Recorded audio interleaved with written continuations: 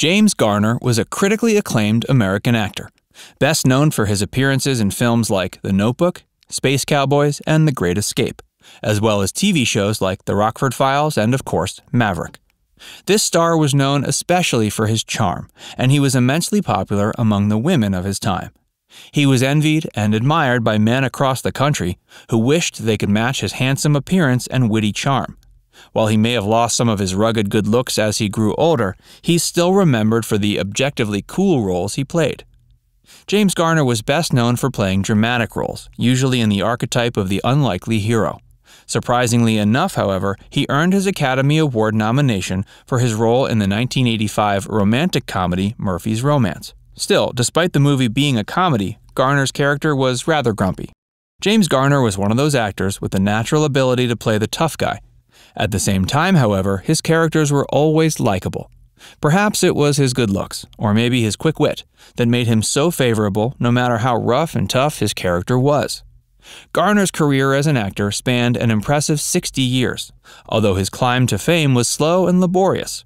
It took a while for Hollywood to recognize his acting ability, but when the film industry finally realized they had a star on their hands, they wasted no time in casting him in all sorts of lead roles. Life as a Hollywood star is always painted as glamorous, and while Garner certainly lived a life of wealth and prosperity during his later years, this didn't apply to all of his life. His childhood was filled with death, tragedy, and abuse. He finally discovered acting when he was 25, but before that, he was toiling at various difficult jobs for years to scrape a living. Surprisingly, James Garner was able to overcome this hardship, and he eventually rose to a star among both film and television. Still, after he secured a spot as one of the leading actors of his time, he wasn't immune to the difficulties of life. His demanding career forced him to persevere through many struggles. In this video, we're going to take a look at the winding road of James Garner's career. Make sure you stick around, because we're going to reveal how his brutal childhood eventually helped him as an actor. His family was struck by tragedy.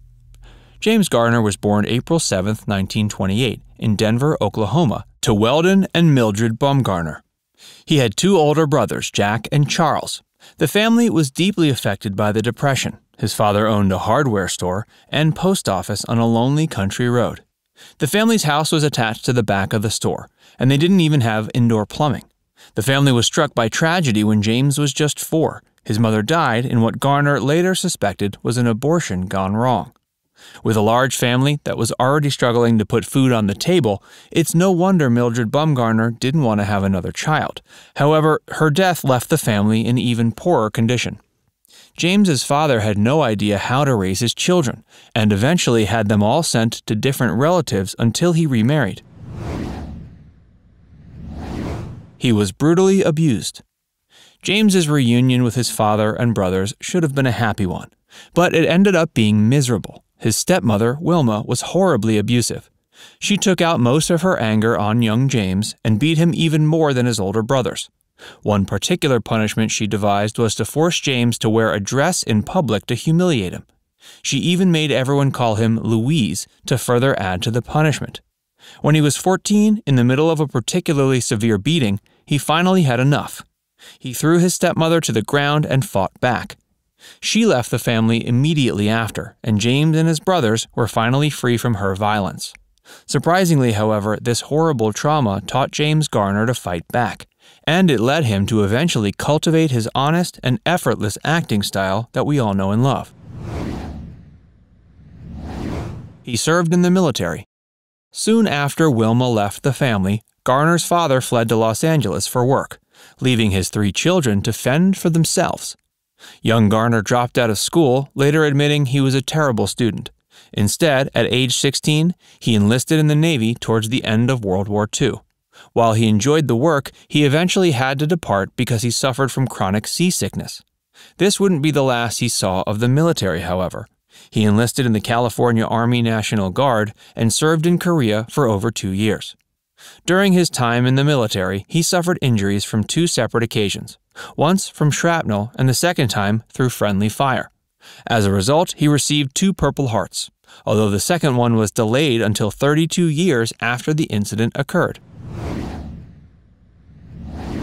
His first role had no lines. After his time in the military, Garner bounced from job to job. While working as a gas station attendant, he met a man named Paul Gregory, who wanted to become a theatrical agent. Gregory remarked that Garner would make a great Hollywood star, chiefly for his looks. Some years later, Garner discovered that Paul Gregory had indeed achieved his dream job, and Garner met up with him. Gregory landed him a non-speaking role in the 1954 Broadway production The Cane Mutiny Court-Martial. While he didn't speak at all on stage, Garner learned a lot from the experience. He watched the other actors carefully, particularly Henry Fonda, who Garner later admitted that he swiped practically all his acting style from. After spending some more time in theater, Garner eventually began to appear in television commercials and then supporting roles in films and TV shows. While he had a long and prolific career, however, his later years were plagued by numerous health problems. Make sure you stick around until the end, where we'll reveal how James Garner died, as well as the legacy he left as an actor. And if you're enjoying this video so far, take a moment to like it, and don't forget to subscribe to our channel for more. He was very political.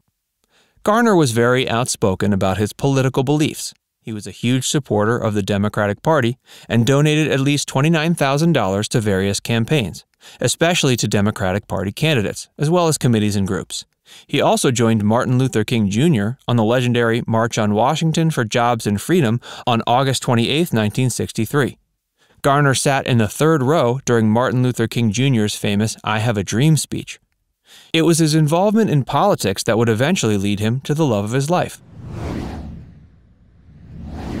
His love life was unusual for a film star. James Garner met Lois Clark in 1956 during a political rally for presidential candidate Adlai Stevenson, and sparks flew immediately.